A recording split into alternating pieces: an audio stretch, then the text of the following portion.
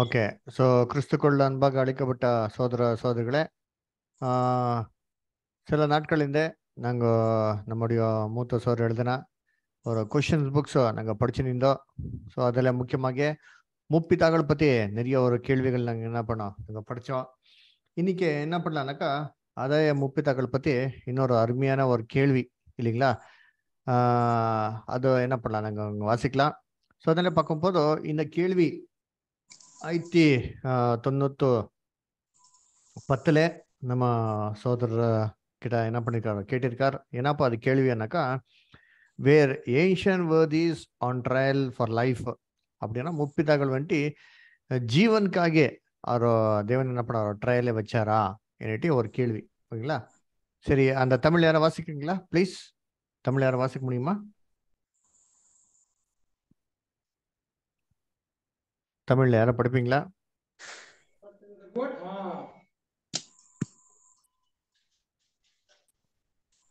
படிக்கட்டும் பிரதர். படிங்க பிரதர், படிங்க பிரதர்.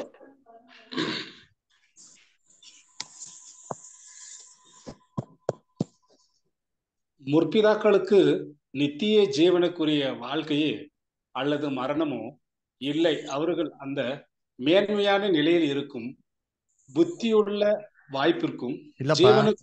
ஹலோ சோதரா, ஃபர்ஸ்ட் கேள்வி படிங்க. கேள்வி படிக்காமல் அப்படியே வருவீங்க? படிக்கிறேன் பிரதர். கேள்வி: முற்பிதாக்களுக்கு நித்திய ஜீவனுக்குரிய சோதனைகள் இருந்ததா? ஓகே. ஸோ அப்படி என்றால் நித்திய ஜீவத்துக்காக சோதனை அப்படின்னா பரீட்சை இருந்ததா அப்படின்னா தேவன் அவருக்கு வந்துட்டு அதுக்காக பரீட்சை கொடுத்தாரா என்னட்டு ஒரு கேள்வி. ஓகேங்களா, சரி. இந்த கேள்விக்கே என்ன பதில் என்னட்டு என்ன பண்ணலாம் நாங்கள் பார்க்கலாம். ஸோ போன வாட்டி கூட என்ன பண்ணியிருக்கீங்க, இதே மாதிரி ஒரு கேள்வி சிம்லர், அவ்வளோதான். ஆனால் எக்ஸாக்ட் அதே கிடையாதோ அந்த மாதிரி எங்கள் கேள்வி நாங்கள் பார்த்துருக்குறோம். ஸோ அதனால உங்களுடைய சஜஷன் சொல்லுங்க. ஸோ முப்பிதாக்களுக்கு வந்து ஜீவனுக்காக தேவன் ஒரு பரீட்சை பண்ணாரா அப்படியே சோதனைக்குள்ளே வச்சாரா என்னட்டு? ஸோ அதனால என்ன சஜஷன்ஸ்? ஜான் பிரதர், நீங்க என்ன சொல்றீங்க? முற்பிதாக்களுக்கு சோதனை இருந்தது பிரதர். ஓகே.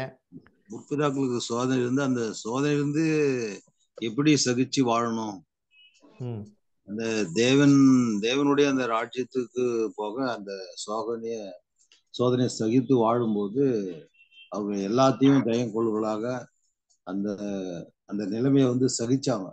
எல்லா சோதனைகளையும் வென்றெடுத்தாங்க. ஓகே. அவங்க முற்பிதாக்களுக்கு நிறைய சோதனை இருந்தது. சோதனை அதிகமா இருந்தாதான் நம்ம தேவனிடத்துல நாம இருக்கிறோன்றது கன்ஃபார்ம். அப்படி சோதனை இல்லைன்னா நம்ம தேவனிடத்துல இல்லை, நம்ம அவரை விட்டு வெளியே இருக்கிறோம் தான் நம்ம தெரிஞ்சுக்கலாம். ஓகே. அப்படி என்றால் ஜீவனத்துக்காக அப்படி என்றால் எட்டர்னல் லைஃப் நித்திய ஜீவனத்துக்காக சோதனை கொடுத்தாங்களா?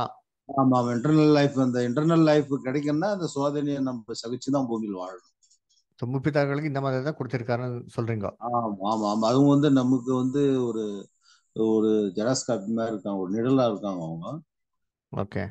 அவங்க அது மாதிரி வாழ்ந்து மறிச்சதுனால நாம அவர் எப்படி முற்பிதாக்கள் வந்து தேவனையும் கிறிஸ்தியஸும் பின்பற்றி அந்த சகிப்புத்தன்மையோட வாழ்ந்து எல்லா துக்கங்களையும் சகித்து வாழ்ந்து மறிச்சாங்களோ அது வந்து அவங்களுக்கு இருந்து போல நமக்கு இருக்கிறதுக்கு 100% வாய்ப்பு இருக்கு. ஓகே. அது இருக்கணும், கன்ஃபார்மா இருக்கணும். ஓகே. அப்படின்னா சோதனை இருந்ததா என்ன முடியும், நித்திய ஜீவத்துக்கு தகுதியாக இருக்குமா இல்லாட்டி நாங்க முடியும். Okay, good. போகணும்னாக்கா அது கன்ஃபார்மா இருந்தாதான் நித்திய ஜீவனுக்கு போக முடியும். சரி, okay. Thank you brother. Ilaiyaraaja brother. Brother, நீங்க எதனா ஆலோசனை வச்சிருக்கீங்களா? உங்களுடைய ஆலோசனை எதுவும் சொல்றீங்களா? தேவனுடைய ராஜ்யத்துல சேர்றதுன்னா நம்ம அவர் அடிசூடை பின்பற்றி போறோம்னா அவருக்கு எப்படி பாடுகள் வந்ததோ அது போல இல்லைன்னா இது கேள்வி வரும்போது நம்ம கேள்வி வந்துட்டு என்னன்னா, முப்பிதாக்களுக்கு வந்துட்டு ஜீவனத்துக்காக சோதனை கொடுத்தாரா, நித்திய ஜீவனத்துக்காக சோதனை கொடுத்தாரா? இருக்கலாம். இல்ல பார்த்திபன் பிரதர் இல்லைன்னு சொல்றீங்க. ஓகே. நம்ம இளையராஜா பிரதர் இருக்கிறோம் சொல்றீங்க. சரி, ஓகே, குட். அடுத்தது பார்க்கலாம். அடுத்தது அருள் சாந்தி சிஸ்டர், நீங்க என்ன சொல்றீங்களா? அவங்களுக்கு அப்ப இல்ல, அவங்க வாழ்ந்த காலத்துல நித்திய ஜீவனுக்குரிய சோதனைகள் இல்ல அவங்களுக்கு. ஆனா சோதனைகள் இருந்தது, ஆனா நித்திய ஜீவனுக்குரிய சோதனைகள் இல்ல. ஏன்னா அவர் இயேசு கிறிஸ்து தான் வழியும் சத்தியம் ஜீவனுமா இருக்கிறேன் அப்படின்னு சொல்றாரு. இப்ப இயேசு கிறிஸ்து வந்த பிறகுதான் அவங்க அந்த நித்திய ஜீவனுக்குரிய அந்த இதுக்குள்ளே வர்றாங்க. அதுக்கு முன்னாடி அவங்க ஆதாமின் பாவத்துலதான் இருக்கிறாங்க ஓகே அப்படின்றதான். Okay good star. அப்படி என்றால் இயேசு கிறிஸ்துவே இன்னும் சிலுவையில மறிக்காததுனால அந்த நித்திய ஜீவத்தின் வாய்ப்பை யாருக்கோ கொடுக்க முடியாத ஒரு நிலைமையில இருக்கிறதுனால தேவன் வந்துட்டு நித்திய ஜீவனத்துக்காக சோதனை கொடுக்க கண்டிப்பா வாய்ப்பு இல்லைன்னு சொல்றீங்க. குட். ஓகே தாஸ்பதர், நீங்க என்ன சொல்றீங்க? பிரதர், ம் அதாவது என்ன சொல்றேன்னா, அவங்களுக்கு நித்திய ஜீவனுக்காக அவங்களுக்கு சோதனை இல்லை பிரதர். ஏன்னா இயேசு கிறிஸ்து வந்துட்டதுக்கு அப்புறமா தான் பாடு, உபத்திரவம், நிந்தனை இதெல்லாம் சகிக்கிற ஒரு காலகட்டம் உருவானது. அதுக்கு முன்னாடி முற்பிதாக்களுக்கு சோதனை, அதாவது நித்திய ஜீவனுக்கு அவங்களுக்கு சோதனை இல்லை அப்படின்ற நான். ஓகே, ஸோ நித்திய ஜீவனத்துக்காக சோதனை இல்லை. ஓகே புதர். ஸோ நீங்கள் கூட அருள் சந்திச்சிட்ட மாதிரி எனக்கு இயேசு கிறிஸ்துனா வராதனால அப்படின்னா மீட்கும் பொருளினா கொடுக்காததுனால அந்த மாதிரி ஒரு வாய்ப்பு கொடுக்கறதுக்கு தேவனாலே ஒரு சான்சஸ் இல்லை ஏறிட்டு அந்த நித்திய ஜீவத்துக்காக ஒரு சோதனை என்ன பண்ண ஒரு ஜீவனத்தில் வரலன்னு சொல்றீங்க. Okay good. சரி, அடுத்ததும் நெக்ஸ்ட் கிளின்டன் பிரதர், நீங்க என்ன சொல்றீங்க? ஆமா, அவங்களுக்கு இல்ல பிரதர், சோதனை இல்ல பிரதர்.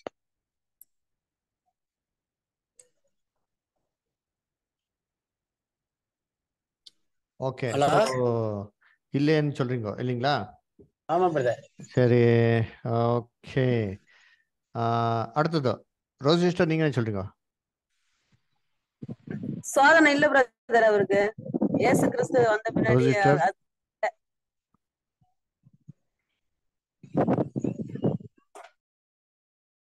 ரோஸ் சிஸ்டர், பிரதர் சோதனை இல்ல உங்களுக்கு முற்பிதாக்களுக்கு. வாய்ஸ் கேட்கல. ஹலோ, கேக்குதா பிரதர்? இப்போ கேட்க சொல்லுங்க சார். இல்ல பிரதர், சோதனை இல்ல உங்களுக்கு. சரி sister, okay, thank you. Okay theme brother, நீங்க என்ன சொல்றீங்களா? சரி.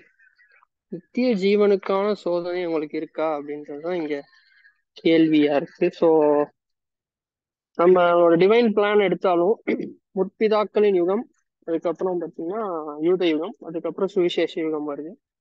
சுவிசேஷ யுகத்துலதான் சுவிசேஷம், good news to the world சொல்லப்படுது. அப்பதான் கிறிஸ்து வராரு. கிறிஸ்துவின் மூலியமா தான் வேர்ல்டுக்கு சுவிசேஷமே அறிவிக்கப்படுது.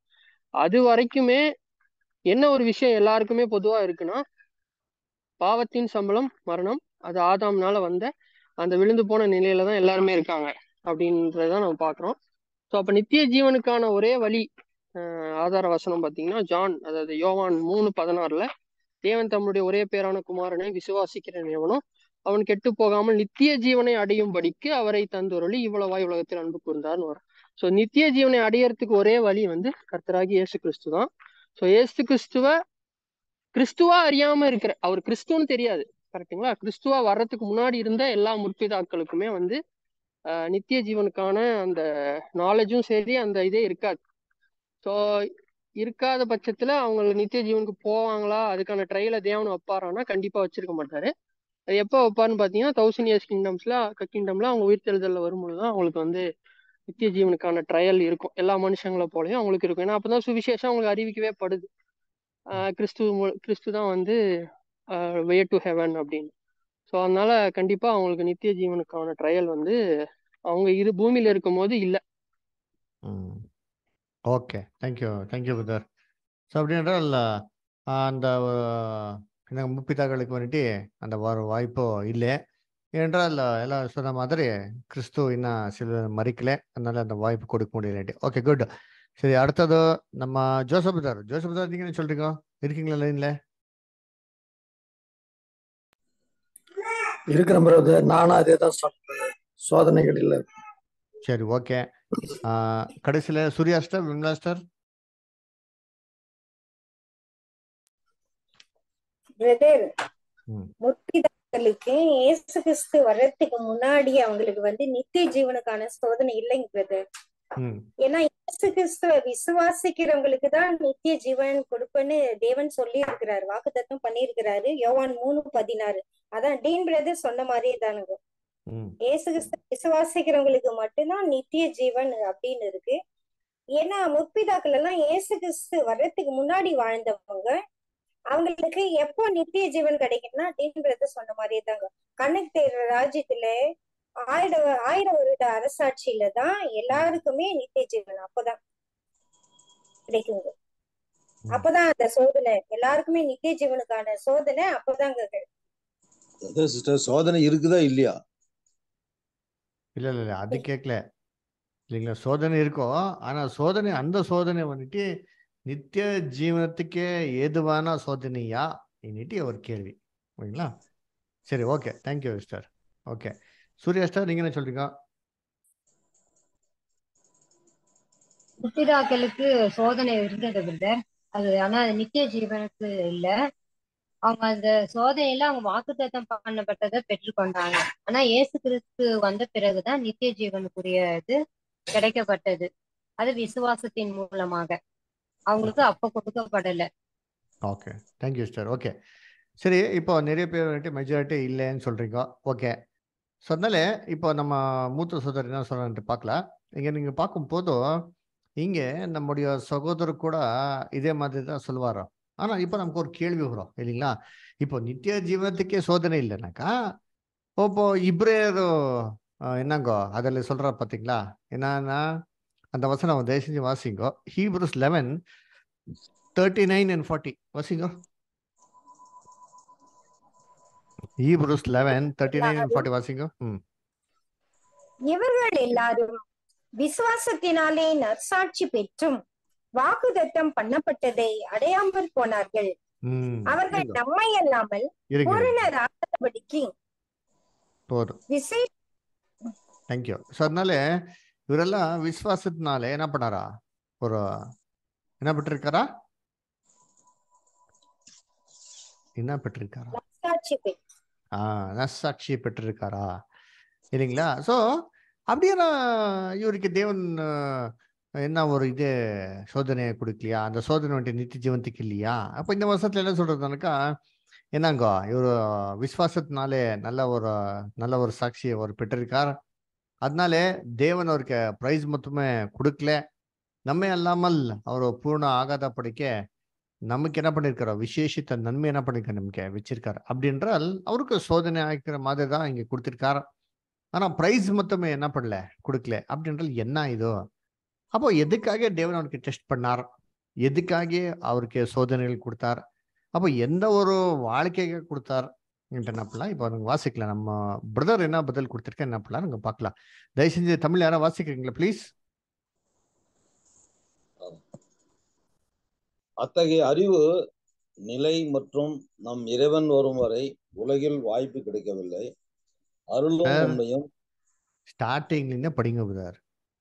முற்பிதாக்களுக்கு நித்திய ஜீவனுக்குரிய சோதனைகள் இருந்ததா? பதில்: முற்பிதாக்களுக்கு நித்திய ஜீவனுக்குரிய வாழ்க்கையோ அல்லது மரணமோ இல்லை. அவர்கள் அந்த மேன்மையான நிலைமைக்கும் புத்தி உள்ள வாய்ப்பிற்கும் ஜீவனுக்குரிய வாழ்க்கைக்கு இணக்கமாக உள்ள மரணத்திற்கு பாத்திரவான்களாக இல்லை. அத்தகைய அறிவு நிலை மற்றும் நம் இறைவன் வரும் வரை உலகில் வாய்ப்பு கிடைக்கவில்லை. அருளும் உண்மையும் வந்தபோது இயேசு கிறிஸ்து மூலம் அவர் வெளிச்சத்திற்கு கொண்டு வந்தார்.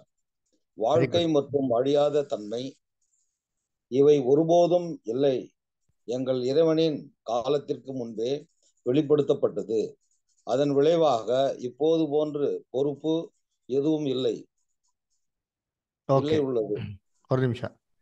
அதனால பார்க்கும்போது இங்க ஃபர்ஸ்ட் பாயிண்ட் சொல்றது என்னன்னாக்கா, இயேசு கிறிஸ்து வர வரைக்கும் என்னங்கோ, இயேசு கிறிஸ்து முதலாம் வரைக்கும் வர வரைக்கும் இந்த மாதிரி ஒரு வாய்ப்பு எடுக்கிறதுக்கே என்னங்கோ தேவனாலே கூட என்னங்கோ அதோ முடியல.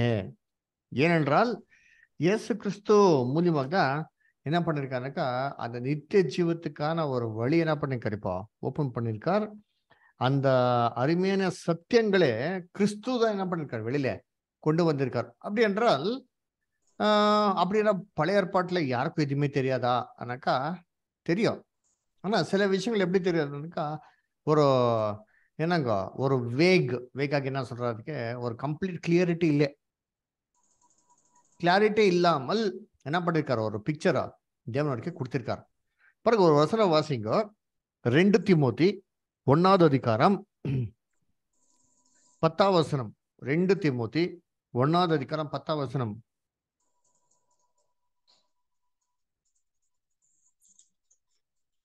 வாசிங்க. யார்கிட்டவும் பைபிள் இல்லையா? 2 தீமோத்தேயு 1ஆம் அதிகாரம் 10ஆம் வசனம். நம்முடைய கர்த்தராகிய இயேசு கிறிஸ்து பிரசன்னமானதினாலே அந்த கிருபை இப்பொழுது வெளிப்படுத்தப்பட்டது. அவர் மரணத்தை பரிகரித்து ஜீவனையும் அழியாமையும் சுவிசேஷத்தினாலே வெளியரங்கமாக்கினார். பாத்தீங்களா? சோ அதனால அந்த சுவிசேஷம் மூலியமாக தான் வெளியிலே கொண்டு வந்திருக்கார். என்ன? நித்திய ஜீவம், அப்புறமா அழியாமை. பாத்தீங்களா? 2 ரட்சிப்பு. ஒரு அழியாமையில் இருக்கிற பரலோகத்தின் ரட்சிப்பு, இன்னொரு பண்ணிட்டு என்னங்க பூலோகத்தின் ரட்சிப்பு. பாத்தீங்களா? இந்த 2 என்ன பண்ணிருக்காரு தெரியுங்களா?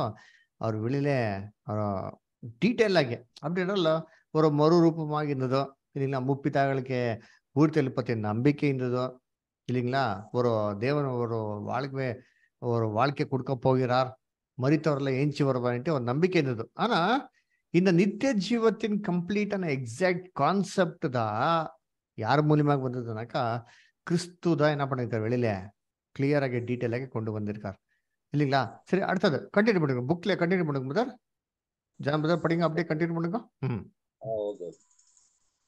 இது உள்ளது அதற்கு ஒரு குறிப்பிட்ட பிரசங்கியாகவும் பொதுவாக ஒரு நிமிஷம் பிரதர் வால்யூம்ல படிங்க. இப்போ ஜான் பிரதர் படிச்சிருக்காங்களா, அங்கன்ல படிங்க பிரதர். ஜான் பிரதர் படிங்க. ஒரு குறிப்பிட்ட அர்த்தத்தில் யூத தேசம் பொதுவாக நியாயப்படுத்தப்பட்டது மற்றும் பொதுவாக வாழ்க்கை அல்லது மரணத்திற்கான விசாரணையில் இருந்து. ஆனால் இது வாழ்க்கை மற்றும் இதுவரை ஒரு உண்மை இல்லை நித்திய மரணம் கவலையில் இருந்தது. ஏனென்றால் அவர்களால் முடியாது என்று கடவுள் முன்கூட்டியே அறிந்திருந்தார். நியாயப்பிரமாணத்தை கை கொள்ளுங்கள் மற்றும் அவரிடம் இருந்தது அவர்கள் சட்டத்தின் சாபத்திலிருந்து மீட்கப்பட வேண்டும் என்று முன்கூட்டியே ஏற்பாடு செய்தார்கள். இந்த விஷயத்தில் அவர்களே செய்யக்கூடிய எதையும் பொருட்படுத்தாமல். அந்த பேராகிராஃப் முடிச்சிட்டீங்களா? சரி, அவ்வளவுதான். சரி, அந்த பேஜ் முடிச்சிட்டீங்களா? இப்ப படிங்க.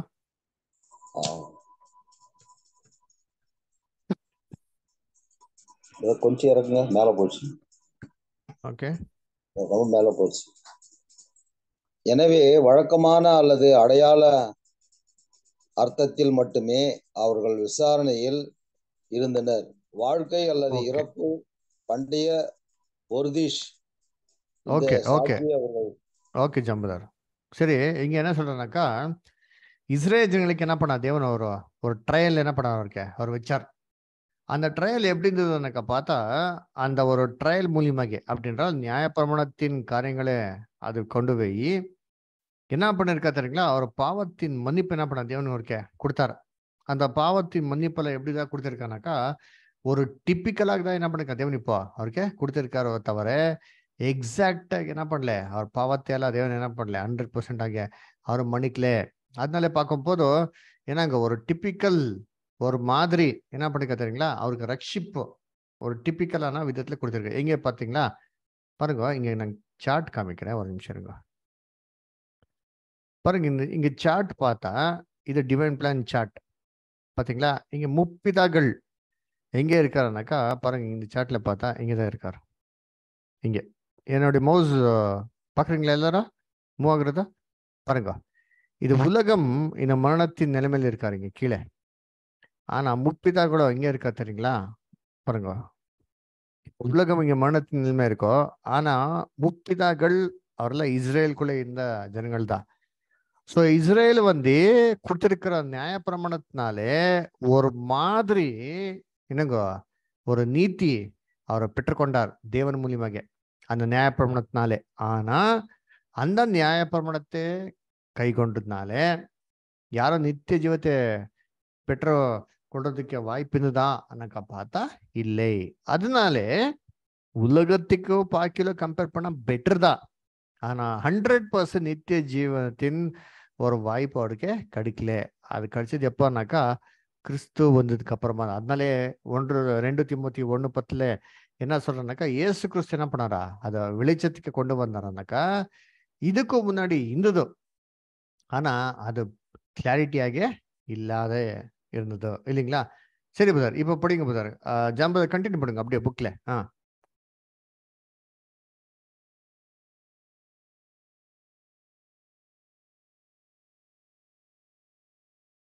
சரி, யாரோ வேற ஒருத்தர் வாசிக்கிறீங்களா?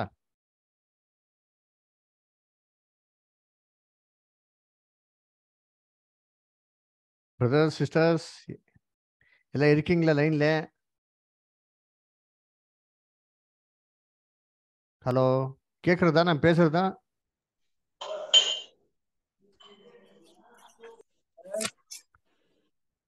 ஹலோ, படிக்கணும் பிரதர். படிங்க சிஸ்டர். எனவே வழக்கமான அல்லது அடையாள அர்த்தத்தில் மட்டுமே அவர்கள் விசாரணையில் இருந்தனர். வாழ்க்கை அல்லது இறப்பு பண்டைய ஒருத்தி இந்த சாட்சியை அவர்கள் மகிழ்ச்சியுடன் கொண்டிருந்தனர். கடவுளே அவர்கள் அவருடைய விருப்பத்தை உறுதிப்படுத்திய போது அவர்கள் அவரை படுத்தினார்கள். அதை செய்வது அவர் அதை அவர்களுக்கு ஒரு சட்டம் அல்லது கடமையாக கொடுப்பதற்கு முன்பே அவருக்கு கீழ்ப்படியும்படி அவர்களிடம் கேட்கலாம் மற்றும் அவர்களின் கீழ்ப்படிதலுக்காக நித்திய ஜீவனை வாக்களிக்கலாம்.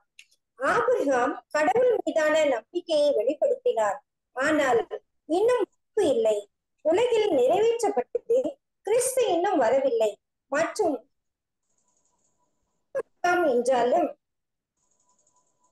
ஆபிரகாமுக்கு கடவுள் தயவை வழங்கினார், அவரை மகிழ்விப்பதற்காக அறிவித்தார். மேலும் அவருடைய வார்த்தை ஒரு சிறந்த உயிர்த்தெழுதல் என்று நமக்கு சொல்கிறது. இது ஆபிரகாமுக்கு மட்டுமல்ல, இந்த பண்டைய பக்திகள் அனைவருக்கும் ஒரு உயிர்த்தெழுதல் மனித பரிபூர்ணத்திற்கு. ஆனால் மனித பரிபூரணம் கீழ் மட்டுமே வரும் என்பதால் கிறிஸ்துவின் மத்தியஸ்த ஆட்சி பண்டைய தகுதிகள் அறிமுகப்படுத்தப்படாது. 1000 வருட யுகத்தின் இறுதி வரை முழு அர்த்தத்தில் தந்தை. எனவே அவர்கள் இந்த முழுமையான அர்த்தத்தில் அந்த நேரம் வரும் வரை எப்போது நெருங்கிய நேரத்தில் ஓகே ஓகே சார், ஒரு நிமிஷம் சார். ஓகே, ஸோ அதனால பார்க்கும்போது இந்த முப்பிதாக்கள் ஒரு நல்ல சாட்சி என்ன பண்ணாரா தேவனிடத்துல பெற்றுக்கொண்டார் இல்லைங்களா? ஸோ நல்ல சாட்சி எப்படிதான் பெற்றுக்கொண்டு இருக்கிறானாக்கா பார்த்தா அந்த கிரியைகள் மூலியமாக என்ன பண்ணல அவர் நல்ல சாட்சியை பெற்றுக்கொள்ள. இவரேர் 11வது அதிகாரத்தை நீங்க படிச்சா நம்பிக்கை மூலியமாக தான், அந்த விசுவாசத்தினாலதான் நல்ல சாட்சி என்ன பண்ணுங்க தேவன் இப்ப பெற்றுக்கொண்டு இருக்கான்னு சொல்றாரு. அதனாலே தேவன் என்னதான் பார்த்தாரானாக்கா, சில நபர்கள் இயேசு கிறிஸ்து சிலுவையில சாகிறதுக்கு முன்னாடியே தேவனிடத்துல அந்த உண்மையாக இருக்கிறான்ட்டு தேவன் தெரிஞ்சு என்ன பண்ணிருக்காரு தெரியுங்களா? அவருக்கு ஒரு ஸ்பெஷலான ஆப்பர்ச்சுனிட்டி கொடுத்தார். நீங்க தேவனுக்காக உண்மையாக இருக்கிறதுக்கு விருப்பம் இருந்தா நீங்க என்ன பண்ணல, இப்பவே நீங்க காட்டலாம். ஆனா நீங்க எந்த ஒரு பிரைஸும் நீங்க உங்களுக்கு கொடுக்கப்படாது இப்போ. ஆனா பிரைஸ் இருக்கும்.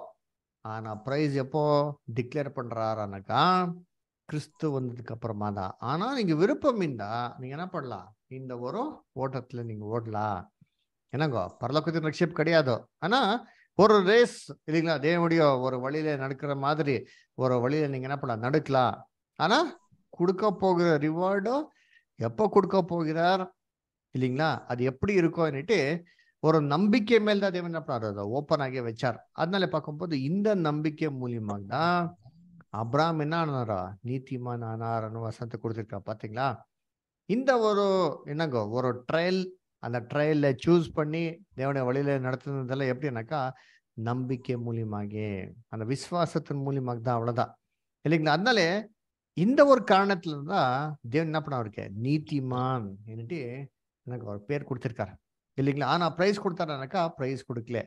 அதனால இந்த கேள்விக்கு ஒரு ஒரு பதில், ஒரு ஆங்கிள் என்ன பார்த்தா, நித்திய ஜீவனத்துக்கு தேவன் அவருக்கு ட்ரையல் வச்சாரானாக்கா நித்திய ஜீவனத்துக்காக ட்ரையல் வைக்கல. ஆனா உண்மையாக இருப்பாரோ இல்லையோ இல்லைங்களா, அந்த விசுவாசத்துல அவரோ வந்தார் பாத்தீங்களா, அந்த விசுவாசத்துல உறுதியாகி இருப்பாரோ இல்லையோட்டு பாக்குறதுக்கு என்ன பண்ண தேவன் அவருக்கு சோதனை கொடுத்தார். அதனால பார்க்கும்போது அப்ராமுக்கு அந்த மகனை பலி கொடுக்கறதுக்கு சொன்னார். எதுக்காகனாக்கா அந்த விசுவாசம் கிரியல் இருக்குமா இல்லையோன்னு காட்டுறதுக்கு. அதான் யாக்கோபுல நீங்க படிக்கும்போது என்ன படிக்கிறோம் நாங்க, அவரு வந்துட்டு என்னங்க விசுவாசத்துல நீதிமான் ஆனார். எப்படி? சும்மா வெறும் விசுவாசத்துல கிடையாது இல்லைங்களா, அந்த விசுவாசத்தை கிரியலே கொண்டு வந்ததுக்கு அப்புறமா தான் என்னங்க நீதிமான் ஆனார் இல்லைங்களா? அதனால நீங்க இன்னொரு வசனம் கூட வாசிக்கலாம். ரோமர் 4வது அதிகாரம், ரோமன்ஸ் 4th சாப்டர்,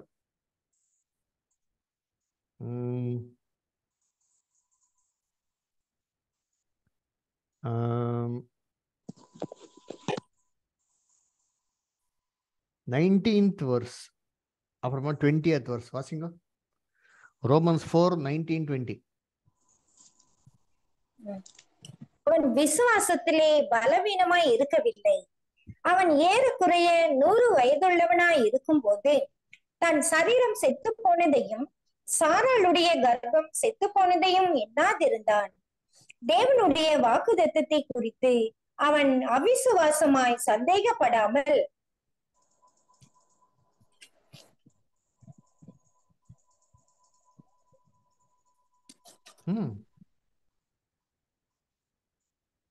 படிங்க சிஸ்டர். தேவன் வாக்குத்தத்தம் பண்ணினதை நிறைவேற்ற வல்லவராய் இருக்கிறார் என்று முழு நிச்சயமாய் நம்பி தேவனை மகிமைப்படுத்தி விசுவாசத்தில் வல்லவனானான். பாத்தீங்களா? ஆகையால் அது அவனுக்கு நீதியாக எண்ணப்பட்டிருக்கு. பாத்தீங்களா? அதனாலே நீதியாக எண்ணப்பட்டது. பாத்தீங்களா எப்படி இருந்ததுனாக்கா சும்மா ஒரு விசுவாசத்துல கிடையாது, அது கிரியேட்ல என்ன பண்ணாரு காட்டினாரா. எப்படி அந்த தேவன் வந்துட்டு மரித்த நிலைமையில இருந்ததை கூட இல்லைங்களா, தேவன் வந்துட்டு என்னங்க அந்த ஒரு வாக்குத்தத்தை பண்ண ஒரு என்ன சொல்றாரு ஹயர் அந்த ஒரு ஐசாக்கனை கொடுப்பாருட்டு ஒரு நம்பிக்கை என்ன பண்ணாருங்களா அந்த வச்சார். பார்த்தீங்களா? அதனால என்ன பண்ணாருனாக்கா நீதிமான் ஆனார் இல்லைங்களா? சொந்தல இதே மாதிரி அந்த முப்பிதர்கள் எல்லாருக்கும் என்னங்கோ அந்த ஒரு ட்ரையல்ஸ் எதுக்காக கொடுத்தானாக்கா அந்த விசுவாசத்தை காத்து கொள்வாரா. சரி, இப்போ இந்த புக்ல இதை கம்ப்ளீட் அப்படி முடிங்க, எங்க நீங்க ஸ்டாப் பண்ணிங்க, இந்த கொஸ்டின் புக்ல கண்டினியூ பண்ணி கம்ப்ளீட் பண்ணுங்க சார். இதற்கிடையில் பெறுவது மனித இயல்பின் பரிபூர்ணமாக இருக்கும் மற்றும் கடவுள் மனித குலத்திற்கு பெரியவர்கள் மூலம் வழங்கும் அனைத்து ஆசீர்வாதங்களும் மத்தியஸ்தர். ஆனால் அவர்கள் கடவுளுடன் உண்மையான மற்றும் தனிப்பட்ட உறவுக்கு வரமாட்டார்கள்.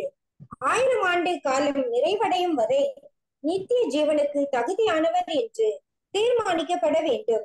ஏனெனில் அந்த வயது மனித குலத்தில் யாரை தீர்மானிக்கும் நோக்கத்திற்காகவே ஒதுக்கப்பட்டுள்ளது. நிகழ்காலத்தின் ஆவியால் பிறந்தவர்களை தவிர்த்து நித்திய ஜீவனை பெறலாம்.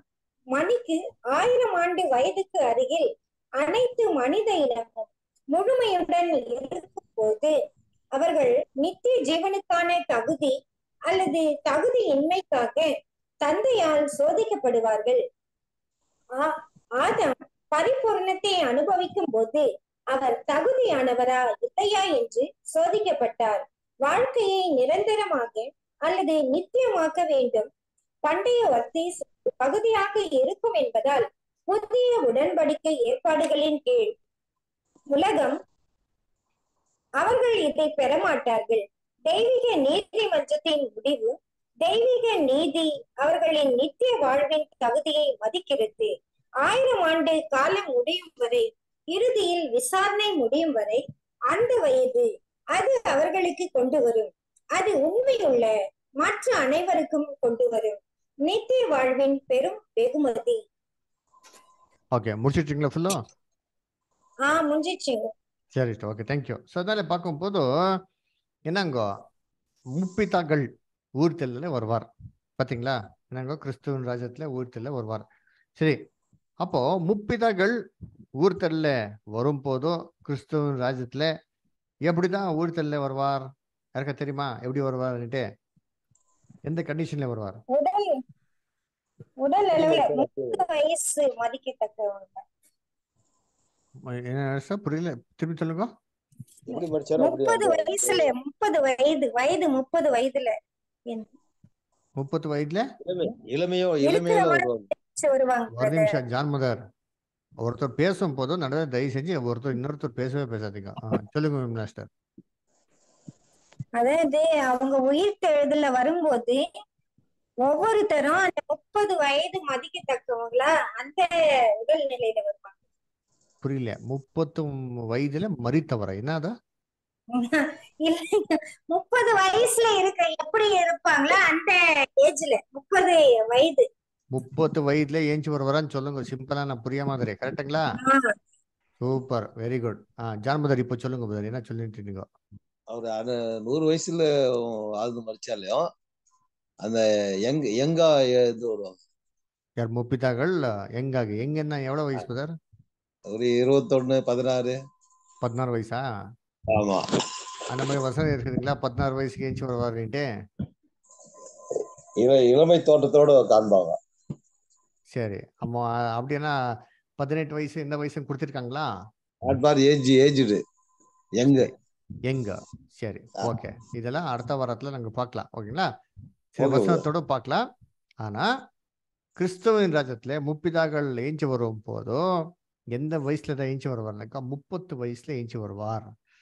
ஏன் 30 வயசுனாக்கா பரிபூர்ணமான ஒரு மனுஷனுடைய ஒரு ஏஜ் எதுனாக்கா 30 வயசு இல்லைங்களா? அதனாலே இயேசு கிறிஸ்து எந்த வயசுல பேப்டிசம் எடுத்தாரோ? 30. கரெக்ட், 30 இல்லைங்களா? ஏன் 30? 12 வயசுல ரெடி ஆயிட்டாரோ. ஆனா அந்த 12 வயசுல என்னதான் தெரிஞ்சு கொண்டாருனாக்கா தேவனுக்கு வாழ்க்கைய அர்ப்பணிப்பும் போதும் 30 வயசுல தான் கொடுக்கணும். என்ன பண்ணாருப்பா? அவர் அனுஷ்டானம் பண்ணாரு. சரி, இப்போ 30 வயசு ஓகேங்களா? அதனால ஆதாம சிருஷ்டி பண்ணும் போது சின்ன குழந்தைய சிருஷ்டி பண்ணாரா? 18, 20 வயசுல சின்ன பாப்பம் மாதிரி பண்ணாரானாக்கா இல்ல. 30 வயசு சிருஷ்டி பண்ணும் போது என்ன பண்ணிருக்க இம்மட்டுக்கு கல்யாணம் செஞ்சு வச்சிருக்கார். அது மட்டும் மேல சோலோமன் 3 புஸ்தகங்களை எழுதியிருக்கார். கரெக்டுங்களா? என்னென்ன புஸ்தகத்தை எழுதினார் சொல்லுங்க. சோலோமன் எந்தெந்த புஸ்தகத்தை எழுதினார்? சொல்லுங்க. உன்னத பாட்டு.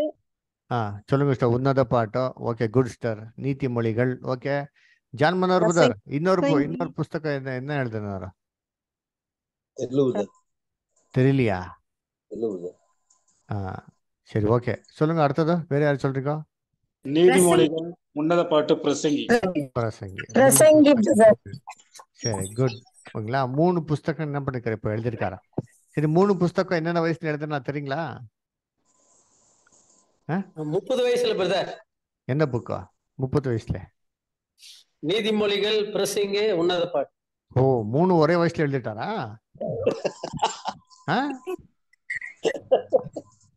இப்போ 30 வயசு பத்தி பேசினிருக்கிறதுனால 30 வயசுன்னு சொல்லிட்டீங்க. நல்லா சம்பாதிக்கிறீங்க. திருப்பத்தூர் சபையில இருக்கிற ஆள்கள் நல்லா அருமையாக சம்பாதிக்கிறீங்க. சந்தோஷம். சொல்லுங்க விமலா சார். பிரசங்கி வந்து அவரு ஏஜ்ல, அதாவது வயசான காலத்துல எழுதுறோம். சரி, ஓகே, குட். அடுத்தது நெக்ஸ்ட் வேற யார் சொல்றீங்க? வயசு கம்மி இருக்கும் போது எந்த புஸ்தகத்தை எழுதினாரா? அது உன்னத பாட்டு. சங்கீதம், உன்னத பாட்டோ. ஓகே, எந்த வயசுல? அப்ராக்சிமேட் எந்த வயசு இருக்கலாம்?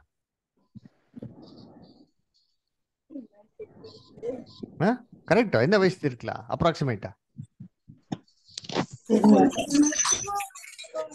சொல்லுங்க பார்த்திபன் 50 பிரதர். வயசு இருக்கும். 30 30 வயசா? 30 பிரதர். சரி, பிரதர் 50 வயசு இருக்கும் பிரதர். அவரு 60 வயசு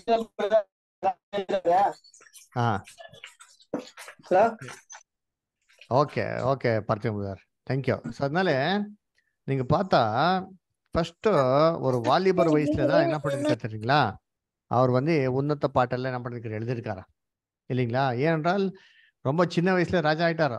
நமக்கு வசனமே இருக்கோ, நான் இன்னும் ரொம்ப சின்னவன் நேற்று தேவன் இடத்துல என்ன கேட்கிறாரோ, அறிவு கேட்கிறாரு, ஞானத்தை கொடுக்குறாரு. அப்போ தேவன் ஞானத்தை கொடுத்தாரோ. அந்த ஞானத்தை வச்சு என்ன பண்ணுறாங்களா, அந்த சின்ன வயசுல என்னங்க உன்னத பாட்டு என்ன பண்ணாரு, எழுதினாரோ. அதெல்லாம் என்ன அன்பு பத்தி தான் எழுதியிருக்காரு இல்லைங்களா? காதல் பத்தி தான் என்ன பண்ணுங்க எழுதியிருக்காரு.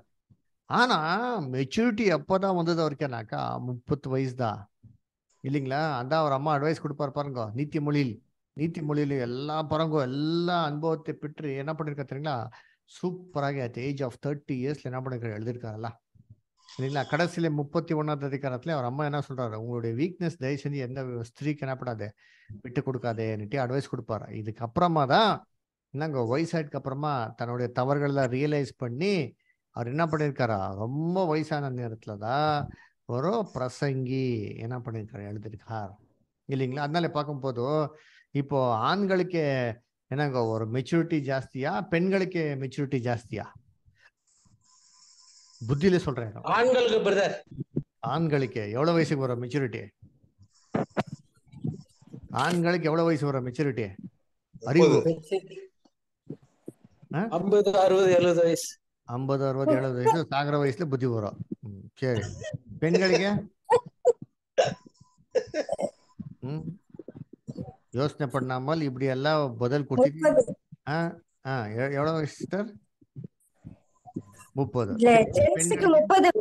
பெண்கள் வந்து மெச்சூரிட்டி ஆயிடுறாங்க. பெண்களுக்கு என்னங்க புத்தியிலே அறிவுல மெச்சூரிட்டி எப்போ வர தெரியுங்களா? அவருக்கு பண்ணிட்டு என்னங்க ஒரு 20 இயர்ஸ்குள்ளே வந்துடுமா அந்த ஒரு என்னங்க ஒரு புத்தி இருக்கிற மெச்சூரிட்டி ஞானம் இல்லைங்களா? அதனால நீங்க பாருங்க, ஸ்கூல்ல காலேஜ்ல எல்லாம் யார்தான் ஃபர்ஸ்ட் ரேங்க் எல்லாம் பெண்கள் தான். ஏன் தெரியுங்களா? அந்த நேரத்துல பெண்கள் வந்துட்டு அந்த ரெஸ்பான்சிபிலிட்டி அவருக்கு என்னங்க வரும். ஆனா ஆண்கள் அந்த நேரத்துல என்ன பண்றது தெரியுங்களா, தேவையில்லாத வேலைகள் தான் அவர் மைண்ட் எங்க போகும். அவருக்கு எப்போ புத்தி வரும் தெரியுங்களா? இந்த வயசுல போயிட பாத்தீங்களா, 30 வயசு போற பாத்தீங்க. 30 வயசுல என்ன படிக்க முடியாது, ஒண்ணும் பண்ண முடியாது, வேலை தான் செய்யணும். அப்போ என்னவோ தவறுகளை தான் ரியலைஸ் ஆகும். அப்பதான் அவருக்கு ஞானம் வரும். எப்படி பேசுறதோ, ஏன் சின்ன வயசுல எப்படி எடுத்தா கோபத்துல பேசுறதா இல்லைங்களா? அந்த சூடான ரத்தம் இருக்க பார்த்தீங்களா? அந்த பெண்களுக்கு பாருங்க அந்த மாதிரி கிடையாது. அதனாலே என்னங்கோ மேனுக்கு மெச்சூரிட்டி வர்றது 30 வயசு. இதே சொன்னேன்னாக்கா முப்பித்தாக்கள் ஊட்டல்ல வரும் போது 30 வயசுல தான் ஏஞ்சி வருவார். ஆனா ஏஞ்சி வந்த உடனே அவருக்கு தேவன் என்ன பண்றாருனாக்கா, அவருக்கு டெஸ்ட் ஆயிடுச்சு, ட்ரையல் முடிஞ்சிச்சு. ட்ரையலுக்கு இப்ப என்ன கொடுக்கணும், பிரைஸ் கொடுக்கணும். இப்போ பிரைஸ் கொடுக்கறதுக்கு தேவன் என்ன வச்சிருக்காருனாக்கா, சரி நான் பிரைஸ் கொடுக்குறேன், ஆனா நீங்க ஏற்கனவே எனக்கு உண்மையே காமிச்சிட்டீங்க, ஆனா இப்போ பரிபூர்ணமான ஒரு தேகத்துல நீங்க தேவனுக்கே என்ன பண்ணுங்க, அந்த டெஸ்ட்ல நீங்க பாஸ் பண்ணிட்டு காமிங்கன்னு சொல்றாரு. அதுதான் 1000 வருஷத்துல முப்பிதாப்பங்களுக்கு நித்திய ஜீவத்துக்கு அப்போ டெஸ்ட் அப்போதான் இருக்கும். நித்திய ஜீவத்துக்கு டெஸ்ட் எப்படின்னா, இப்ப பாருங்க, இந்த இந்த இந்த கொஸ்டின் புக்ல நம்ம பிரதர் சூப்பராக ஒரு பாயிண்ட் சொல்றாரு. ஆதாமுக்கு எப்படி இருந்ததோ, ஆதாமுக்கு தேவன் என்ன பண்ணாரோ, பரிபூர்ணமா மனுஷனாகிய சிருஷ்டி பண்ணார். சிருஷ்டி பண்ணிட்டு பரிபூர்ணமான நிலைமையில சிருஷ்டி பண்ணிட்டு அப்புறமா தான் என்ன பண்ண அவனுக்கு டெஸ்ட்டுக்கு வச்சார். இப்படியே உலகத்துல இருக்கிற எல்லா மனுஷர்கள்ல ஃபர்ஸ்ட் தேவன் வந்து பரிபூர்ணமான நிலைமைக்கு என்ன பண்ணாருப்பா கொண்டு வருவாரா இல்லைங்களா? பாவத்திலே பரிபூர்ணமான நிலைமைக்கு. இன்னும் முப்பிதாக்களுக்கு உயிர்த்தல்ல வரும்போதே பரிபூர்ண நிலைமைக்கு வந்துடுறாரு. அப்போத்துல என்ன ஆகும் தெரியுங்களா, அவருக்கு டெஸ்ட் ஸ்டார்ட் ஆகும். நித்திய ஜீவனத்துக்கே நீங்க தகுதி உள்ளவரை இருக்கிறதுக்காக என்ன பண்ணுங்க, நீங்க டெஸ்ட்ல பாஸ் ஆகணும். ஏற்கனவே நம்பிக்கையில பாஸ் ஆயிட்டாரோ, ஆனா இப்ப என்ன செய்யணும், இப்போ பர்ஃபெக்ட் பாடியில வந்துட்டு என்னங்க அந்த ஒரு டெஸ்ட்ல பாஸ் ஆகணும். அதனால 1000 வருஷம் முழுசாக என்னங்க இதெல்லாம் இருக்கும். கடைசியிலே 1000 வருஷம் கடைசியில உலகத்தின் எல்லா ஜனங்களும் கூட இந்த நிலைமைக்கு வருவார். அப்போ அவரு கூட என்ன பண்ண தேவன் இப்போ சாத்தானை விட்டு டெஸ்ட் கொடுக்க போகிறார். ஓகேங்களா?